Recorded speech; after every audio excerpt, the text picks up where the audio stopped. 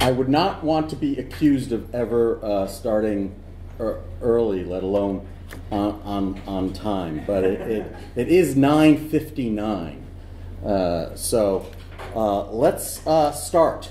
So you are in the right place if this looks familiar. I always start my presentations out with a description of the session that you're hoping to attend. I have been known to start conversations with people and get quite far into them before we realized that we were both in the wrong place. So hopefully that is not the case. We are not going to go through this laundry list of items one by one, but rather from a higher level at first, and I think, hey Alex, what will be a more practical, applicable level later on. I realized also when starting to really put this presentation together, this was a very ambitious list we put together. So probably a little bit more that we can go through in just half an hour, but damn it, we're going to try. So, this is us. And if we haven't met you before, we're very pleased. I will be leaving this session faster than you can throw a tomato, because I will be driving across country to bring my daughter to LA, but I have to go back to Long Island before I can actually start that. So I'm damned no matter what. So there are dams and there are dams, okay? But strangely enough, many of the concepts are the same. Beavers work extremely hard to create very sophisticated dams. They're very sophisticated if you're a beaver, and they're pretty impressive even if you're not a beaver. And we all know well, we don't all know, I had to remind myself, that the reason why they build dams is to protect themselves from predators, right? To limit risk, to create safety, and a nice, comfortable home from which they can do all sorts of wonderful beaver-like things. Human beings create dams that are very complicated, okay, that limit risk, maybe sometimes even create risk, but enable them to do things like, I don't know, power generation, right? Important things. Perhaps even environmentally controversial things. But nevertheless, we will be talking about a different kind of dam. A dam that will not necessarily hold water, but will hopefully hold all our different assets of many different kinds. Simple, right? No. In fact, there are quite a few things that we want dams to do, and we have some expectations about how they will be done. We want to be able to take a situation where an asset has been created. Let's not even worry about how it's created just yet. And what we then want to be able to do is ingest, let's say register, that information into a system. In going through my research on this presentation, someone said dams were the poor cousin to CMSs. Maybe. They do a lot of the same things. What we do for content, we often think about assets as content. They do much more narrowly or in a more focused manner for specific types of assets. So if anybody's been in the Drupal community as long or longer than I am, you did what you would have done when you worked with a basic web pages, and you FTP'd your images up to a directory in your site. And maybe when you first started using Drupal, you were smarter than me, or maybe, like me, you wondered, oh, how easy that was to get all those images up to the new site. It's just like the old way. But wait a second, what makes it a CMS? So the same thing that made Drupal a CMS is what needs to make your DAM functional, right? And that implies understanding your asset not as a flat file, but as something that has rich data, that has metadata attached to it. So this activity of registering it actually involves a lot of work. It's not just as simple as, oh, let's buy this DAM, bolt it onto Drupal or any other package, and we can start using it, right? All of a sudden you begin to realize, oh, getting the best out of my DAM is going to require some preparation on my part, just like getting the most out of Drupal or your CMS requires a whole heck of a lot of preparation. And so on and so forth as you go forward and curate, distribute, reuse, and archive information in your DAM. The technology is just that, right? You still need to perform a lot of manual tasks. Now, there is perhaps an exception to that, or that may be a paradigm that is about to become obsolete. Anyone care to hazard a guess as to what might change that paradigm? AI. AI. And so how many sessions have we had on AI today? Probably a lot fewer than we will have next year, and so on and so forth. So AI is something that is heavily impacting the DAM market segment. And as Mandy and I discussed yesterday during a training, full day, oh my God, you're back for more. Thank you very much for all of you that are returning for repeat business. The way you structure your data and your content is key in DAMs as well. So, moving on, you're understanding all these different use cases, or excuse me, workflows, right, and that DAMs are being asked to manage. And you might be saying, I've used Drupal for some of this. I can use Drupal for some of this. You absolutely can. It was only about 10 years ago that we created a very large digital asset management for a very large pharmaceutical organization that was very close by to Princeton. And it's been quite a few years since they have stopped using that DAM because there's so many other alternatives in the market. But we built it, of course, using Drupal. So, the DAM space, first of all, how many folks have DAMs operable? 2? 3? What was that, Alex? What's that mean? Kind of, sort of? Internally. But we're an agency, not a large organization. But you use it internally as an agency. Brilliant, that counts. Okay, so 3 out of quite a few more people here. I wonder why that is. Do you collectively in this room, let's see hands, do you not need a DAM?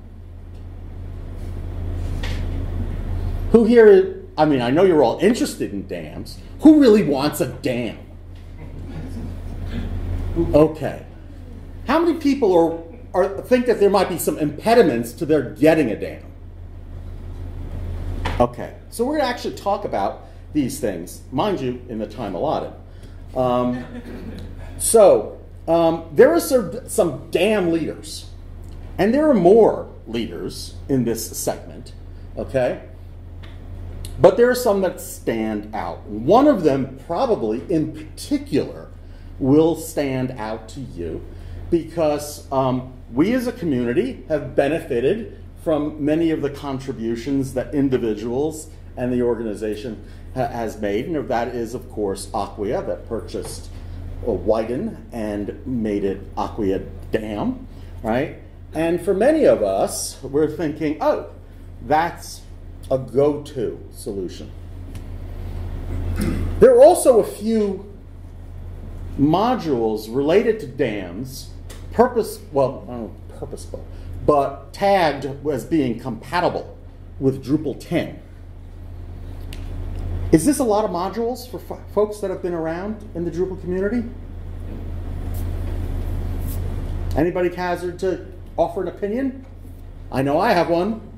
Is this a lot of modules? Yes. There were. Yes? I think so. For one particular? For one particular? Yeah. I'm going to hazard to say, Brian, and I respect your opinion, that it's not, right? Because I don't know how many of these are functional. Right. I know they're all tagged with Drupal 10, but not so sure. I don't know how many are helper modules. There were 32 DAM modules tagged with the Drupal taxonomy, right, in the contrib space. I parsed them down to 20 and then parsed that list down because like Acquia had 3 or 4 of them, right?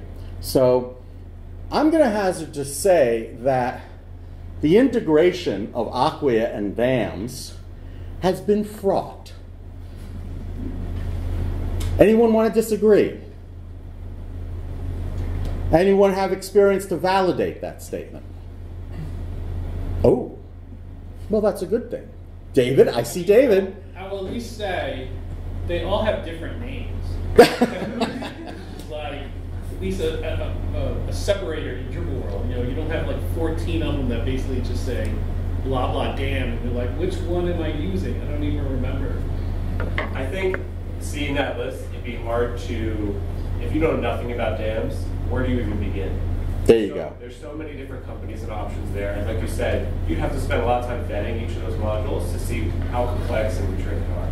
Absolutely. Absolutely. I wouldn't necessarily agree, because I think where you're going to start is the dam. You're going to start at the product, not the module, because these are integrators. That's true too. So you're going to figure out which one it is that you want. You're going to like figure out if it's the right use case. If you get a contract for it, then you're going to go to Drupal and determine does Nextcloud have an integration module. That's a good point. And thank God there aren't 14 Nextcloud integration modules. So what I'm hearing is there's a whole lot of dam complexity, right? So you've got the dam, you've got the CMS, and maybe you've actually got a project management suite like Workfront, like Jira, or any number of other things that you manage the creation of your assets with.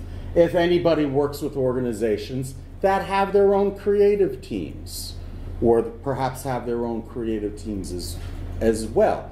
In researching this, there were some diagrams that had 5 or 6 points along the DAM workflow, and some that had 11.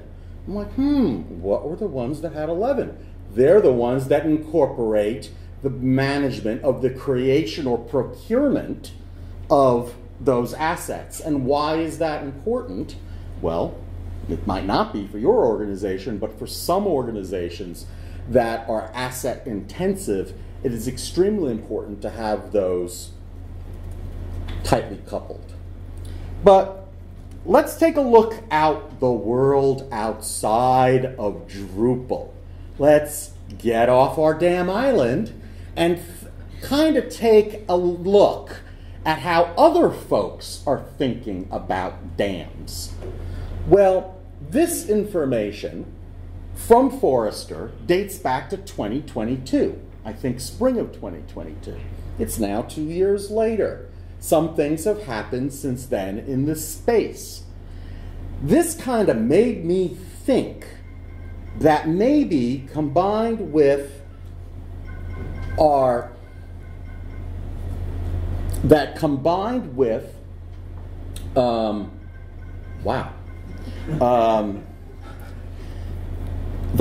is the road trip calling. So it made me think that the complexity and flexibility of a platform like Drupal might introduce a lot of other questions that other platforms that these folks might also be using don't necessarily have. They might be using DAM systems that make more assumptions about how their assets are going to be used than the typical architect or manager of a Drupal platform would like, because typically we use Drupal because it makes certain base assumptions and gives us the flexibility to create bespoke systems for our organizations and our clients. So it seemed to me that there was some friction heating up. And knowing what kind of experience we have had as an organization at FFW developing these types of platforms, it resonated for me. So now we know all these, well, we know some of these complexities around dams. So why should we give a damn? Well, dams have become, in many ways, inevitable. And there are certain forces, market forces, that are pushing us in that direction, similar to the market forces that pushed us in the direction of CMSs. How many one-page sites are there out there nowadays? That was a big thing a few years ago. Less so. Headless, a big thing that's slowly gaining traction. Certainly gaining traction outside the Drupal community, but making slow, steady progress within the Drupal community. And I believe that there's a same type of pressures that have impacted the DXP space, or the CMS space specifically. The same type of pressures are at work in the DAM space. And these changes have to deal, I think, with these three trends, which just happen to correlate to the ones I read in Forrester while doing research for this, and the next time I'm actually going to put the attribution, but it's been recorded.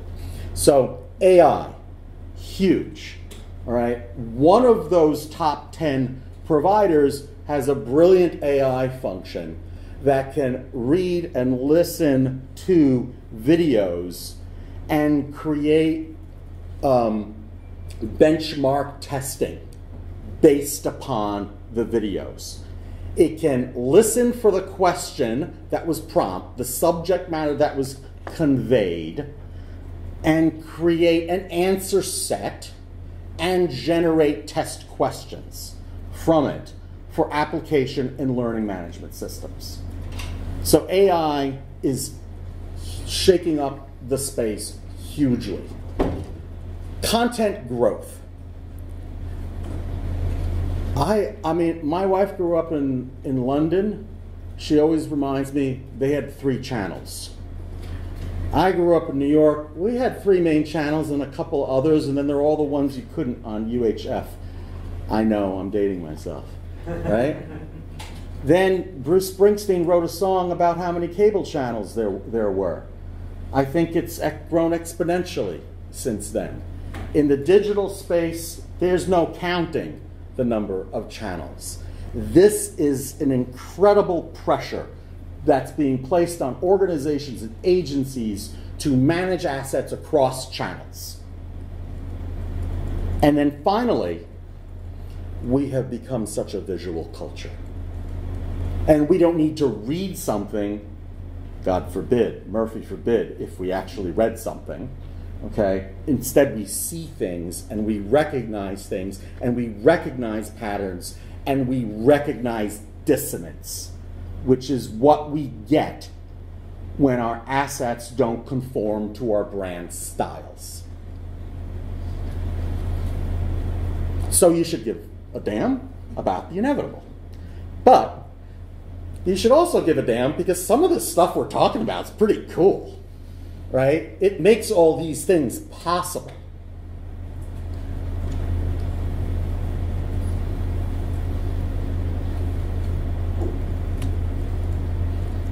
So, okay, I'm going to accept that everybody in this room is convinced that they want to be damned. Are you ready to be damned? I will posit that you will not know you're ready until you execute a proof of concept for your agency or your organization. What is that proof of concept going to consist of? Well, it begins with ideation.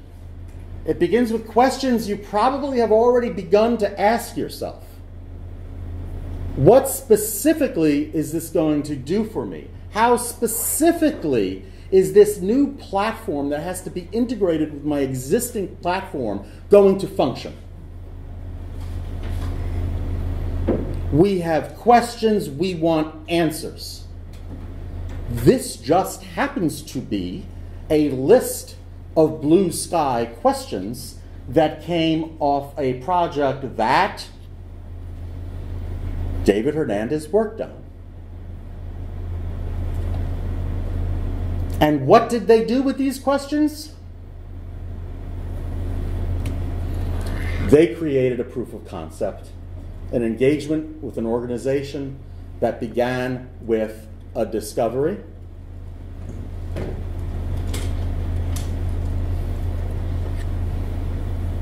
notice the last thing on this list is choosing the technology. Because we all live in a world where we get sold to. And most of the time, we're working with folks that really want to match what they have with what we need. But as a pre-sales director,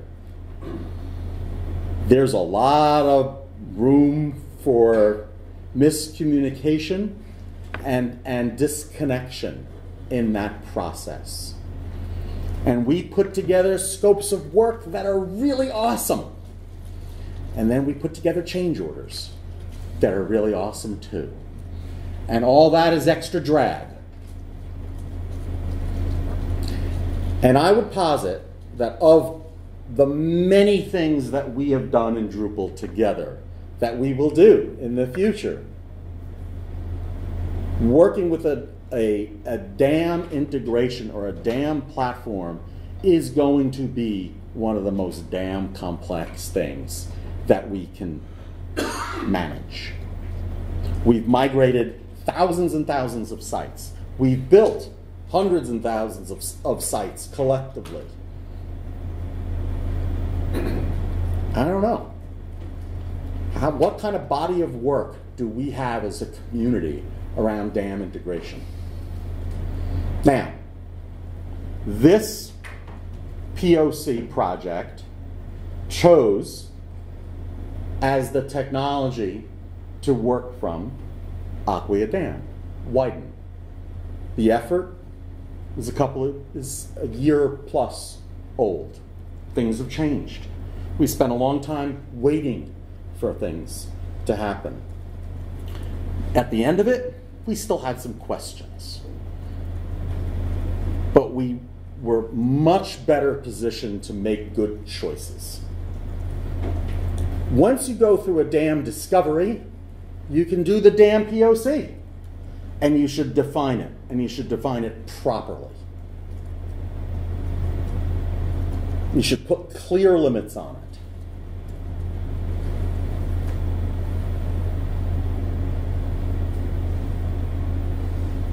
You could use this as a scope of work for your next project, whether or not you're working with a vendor or internally. I could do a whole nother workshop on how to select a DAM based upon features, maturity, readiness, cost, expandability, portability, accessibility, feasibility, yada, yada. But you're going to do all this so that you can actually have a really robust implementation, of course. You're going to do all this because you might want to pivot. David?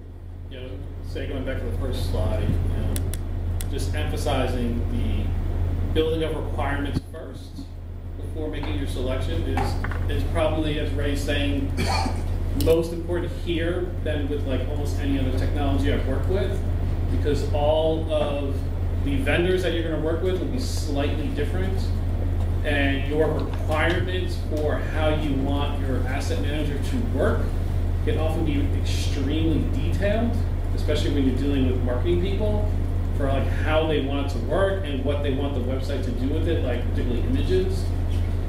And if you are not incredibly detailed and figure out exactly what the requirements are, you are going to find out that when you start to use it, it's not going to meet one of those requirements and you don't realize it. And that's going to be extremely painful. So I would encourage you to make sure, like fully, like if you're dealing with a website, like just images are the most complicated part of this. Right? If you're just dealing with like PDFs, Word documents, doesn't matter, you're just gonna get like a link to the file or something like that. Images are really the pain point. And you have to deal with things like, how does it handle image styling? What versions of images it returns? Does it have the ability to do like focal point and cropping and like all kinds of modifications and things like that? Will it return the image that way, or do you have to modify it? It's definitely the most complicated part of it. And if you're not like really clear in what kind of requirements you have for what you're going to do with those images or what you want to do with those images, you'll get to the point where like you might get too far in and then realize your DAM won't support a certain thing, or like you have to completely rechange the way your site functions in order to get that particular requirement, and that's really painful. So I would encourage you to like figure out what that is, but then also test it. You really, really, really need to test it, because these are vendors and they're liars. So they will tell you that they do certain things, and then when you're going to try it, it doesn't do the thing that they say that it does, or it doesn't do it in a way that you stand with the rent. Well, I'm done ranting now. That's what I said earlier. But yeah, so make sure you figure that out first. Well, and to build on what David was saying, which in case people listening to the recording in the future didn't hear it, it was brilliant. So if you take requirement gathering and requirement management and see it as just that inside your DAM, it begs the question, do you have functionality for traceability? Do you have functionality for governance? Do you have functionality for change management? So how did this change in this asset come about? Who requested it? Who executed it? When we change this asset in these specific dimensions, what other requirements is it going to affect, or what other displays is it going to break? Do we have version control? Can we revert on specific changes? What type of granularity? So now you're talking about a requirements management system inside your DAM, or you're talking about a requirements management system inside your project management system, or you're talking about, oh, maybe we should get a requirements management system. Any other questions, discussion points?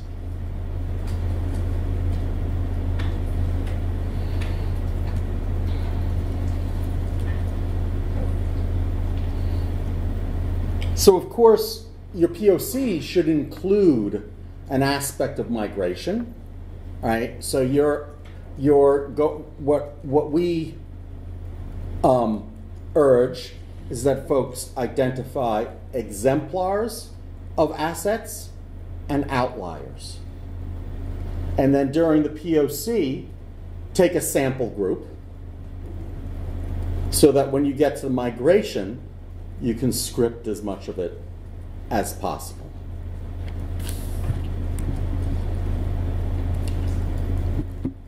We recommend you don't get caught by the devil in the details. And that you pay careful attention to missing attributes, manually validating assets, and updating your CMS location so it knows where to find that asset.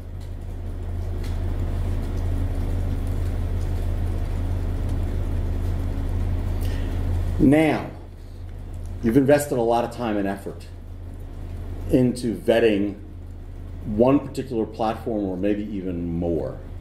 What happens if you find that this is not turning out like we had hoped? Well, we're going to recommend that you don't throw caution to the wind, that you actually go back to familiar territory. So there's a lot of hype about dams. I've just hyped you up a whole lot about dams in this session. But you will recall that I began with, we built a very big dam 10 years ago in Drupal for a very large organization. And even though they are not using it today, they used it for a very long time. So a big part of negotiating dams is understanding when it's right for you and how ready you are to actually use it. It doesn't happen so often, but I know when I was starting out, I would build these beautiful Drupal 5, even 4.7 systems for folks, and they were thrilled. And then nothing changed on the site for 6 months or a year. I'm like, why did we build a content management system? And they're like, well, we really don't have anybody to change the content. How many times have you been a part of a project where you've gotten a subscription and it's just laid dormant for years or for a while? You can make a whole lot of more headway around the base readiness for an asset management, not DAM, an asset management feature set. You can build your readiness and your capacity by staying in Drupal and working on it. You can also consider using Drupal less, winding it back a little bit, and having some of these platforms take on some of the functionality. Not an easy proposition for folks that have mature, robust operations. But you have to be willing to use the proof of concept to pivot if you need to.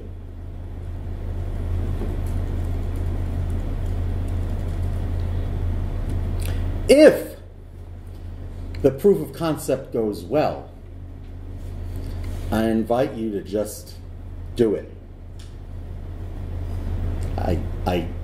I held back and didn't put the Rocky Horror Picture Show clip in this presentation. If we had more time, in the meantime, I'm so glad we've had this damn time together. Questions, comments, thoughts, other discussion among the group? We have 10 whole minutes.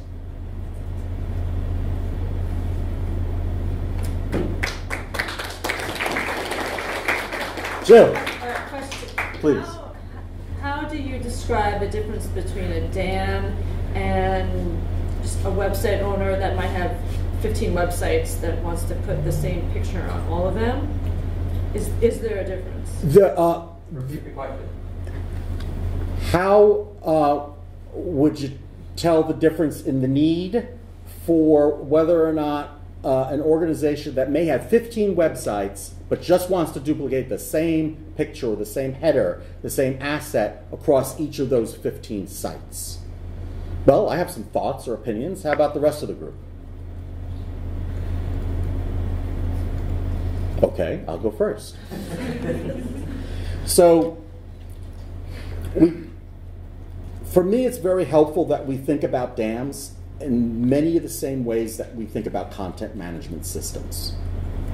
So, 15 organizations, 100 images across 15 images. Now, what happens when one of them needs to change and there's an exception to the rule? Not that big a deal. We've got teams, we know how to do this. We can make the change, we can make the exception, and we can log it.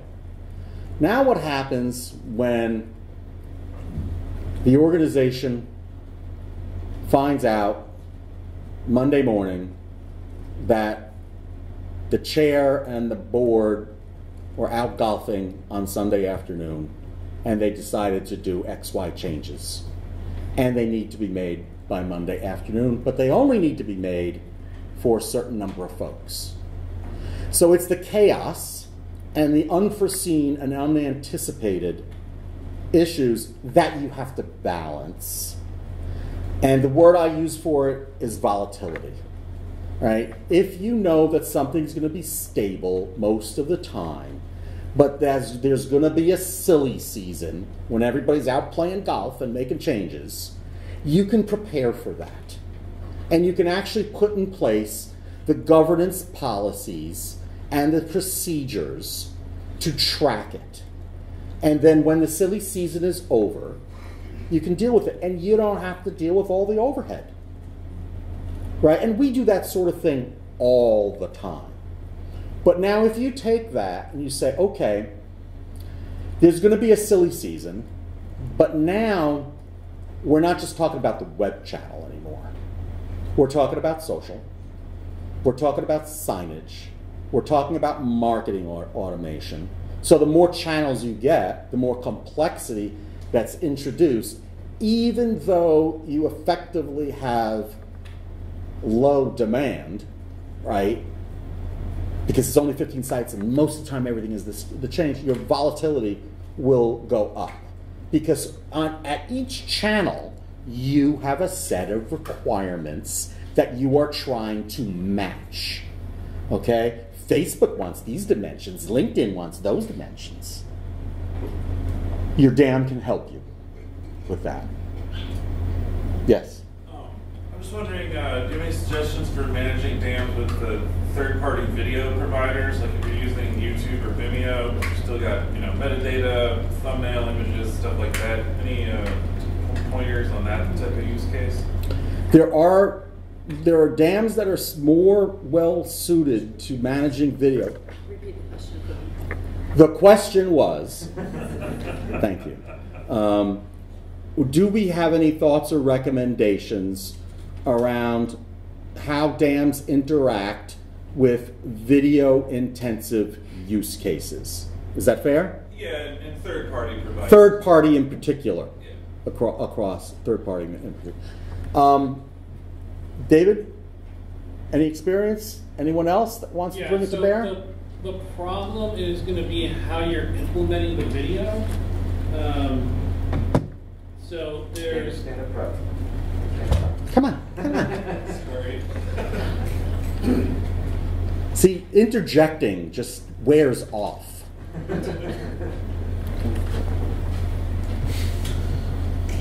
So you're going to have to deal with an integration for the video itself, which at times is really straightforward. Like if you're just dealing with YouTube or something, you can just deal with the integration to YouTube and then you can just display YouTube's player. But then if you need to actually do something that's more complicated than that, managing the YouTube player, like on the front end, is a lot more complicated and difficult and often won't work correctly depending on what it is you're trying to do. So then you're going to want something that's more like a local file. And then that becomes something where like, oh, it'd be great if we could just have like MP4s that are in the DAM and then we could pull the MP4 in. Because if you want to then try to do something like, and I actually just did this a couple weeks ago, like try to make a YouTube video be the background image for like a hero or something. Like that doesn't work very well because it's hard to like manage the size of the player and its aspect ratio. But if you have a local MP4 that's just like in a video tag, it's easy. You just treat it like an image. So you have to really pay attention to that use case. But then that means you might have to serve the file. Right, so you have to pay attention to like how big is the file, where you're putting it. So if it's in the DAM, what's happening with it. But then if you're using a DAM, hopefully then like that's basically acting like a CDN and it's serving the file for you, so you don't have to worry about that kind of stuff. But so it really does come down to the use case.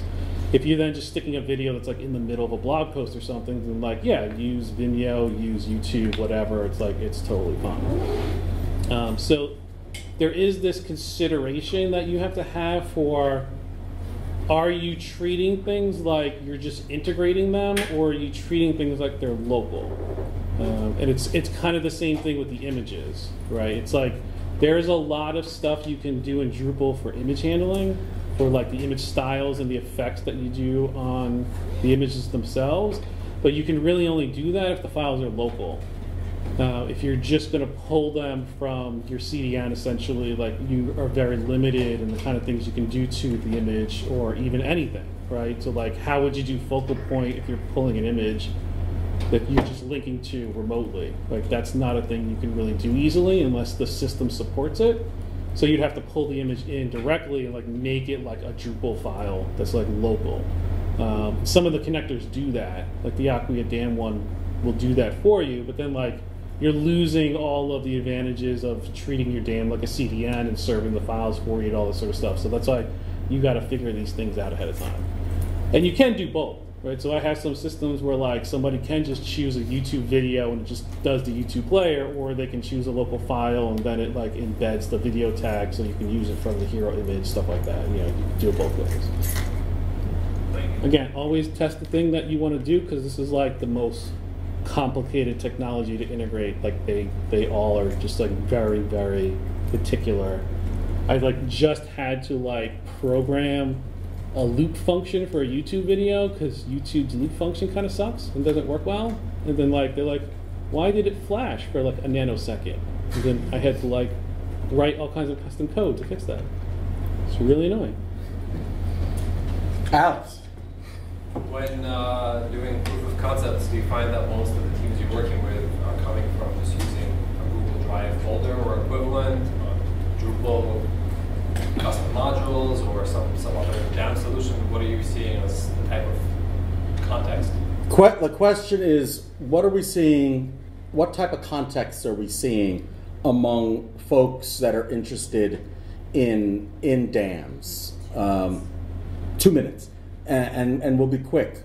So I'm glad you asked that brilliant question, Alex, because what we have experienced is a lot of misunderstanding between exploration and experimentation and a proof of concept. They are different. So we have seen a lot of people, a lot of organizations that have been fiddling with DAM functionality for a long time, and that's awesome. And that's one of the reasons why they're curious about DAMs, because they are slowly getting to know more and more about it. And as imperative as experimentation and exploration is, it is different from a proof of concept. The premise behind a POC says, we need something to go into production and flatten our workflows and optimize our abilities. It has to do a specific set of things upon launch we need to know that it can do another specific set of things X period from launch before I spend 6 figures times whatever. We need to know that this can work because this is a really complex proposition that doesn't have a tremendous body of work out there that we can survey on our particular platform. So we get a lot of folks that are really enthusiastic and think they've learned a lot, and they have, and they should be, and we don't want them to be disappointed, to set them back. And it's the importance of carefully defining a proof of concept and carefully looking at the return on investment over a period of time, because you don't have to do anything forever. The dam we built in Drupal, it's good that it's not operational today, right? But they got a return on their investment. So define a period of time that you have to get the return on your investment, make a smart investment, and prepare for the next level. I think I'm at time. Yeah. Thank you all. Thank you for indulging us. Thank you.